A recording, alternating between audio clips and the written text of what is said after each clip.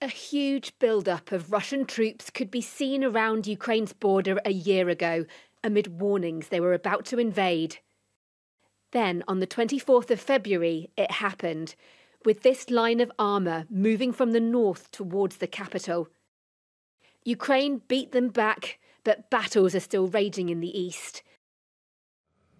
Now, this top official expects a second Russian surge, possibly even around the anniversary. Російська Федерація зараз готується до максимального загострення. Вона зараз збирає всі можливі і неможливі сили, які в неї є, проводить зараз навчання, тренування. Чи буде йти з усіх боків? На сьогоднішній день я можу сказати, що ми не виключаємо будь-якого розвитку сценарія подій найближчі 2-3 тижні. As hard as this war has already been, 1 year in since the full-scale invasion, in your opinion, do you think that the worst is yet to come?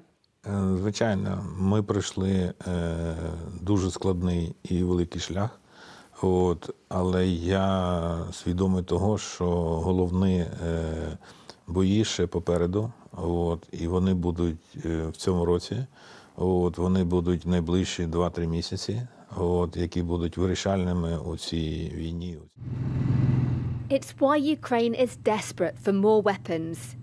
Tanks are coming, and they want jets, but it's unlikely anything will arrive fast enough, though a Western official did say they've not seen signs of Russia planning anything specifically for the 24th of February.